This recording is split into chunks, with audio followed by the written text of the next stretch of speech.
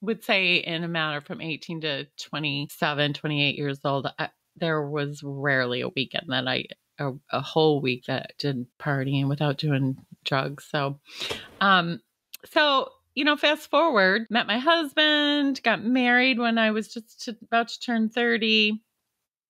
We had 2 kids, and substances, doing cocaine didn't really correlate with being married. He also was, that wasn't going to fly with him either, even though he partied. Okay.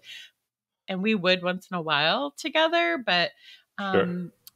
but I also was really happy. I was really happy with my husband, Nice. and we had fun, and we would party once in a while, but it just wasn't a thing. And then I got pregnant and started having babies, and the older you get, like, you can't really sustain that lifestyle, right? For sure.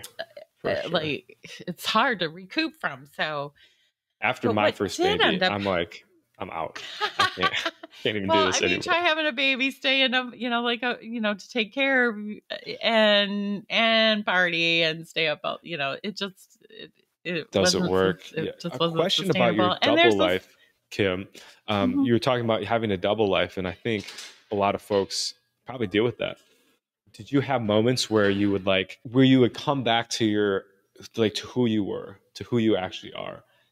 And then were you like, whoa, what just happened? Was there any of that dissociation, or was it pretty much like, we're okay living this life, and then you were okay living the other life, and you could just play both of them simultaneously? Yeah, it wasn't really a conscious thing that I recognized while it was happening, but it's something after doing a lot of, recovery work and recognizing, and that feeling still looms sometimes when I feel like a fraud, or I don't feel good enough, or I feel, it carries over into my recovery life.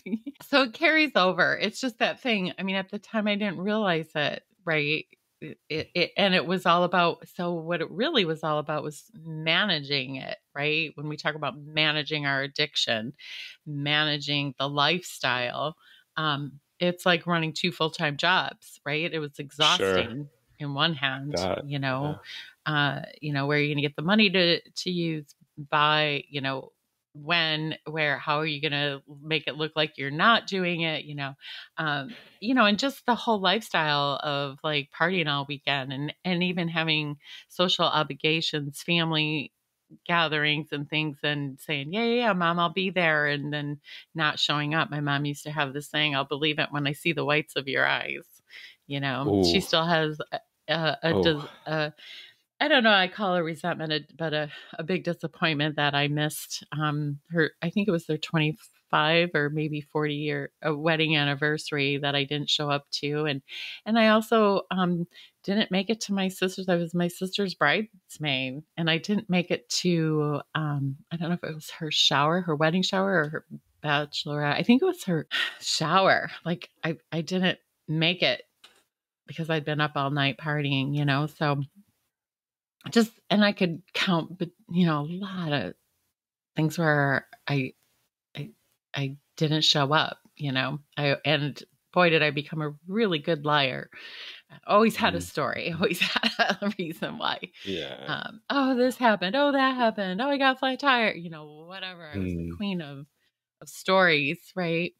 Yeah. So, but it's exhausting, and it's so, yeah.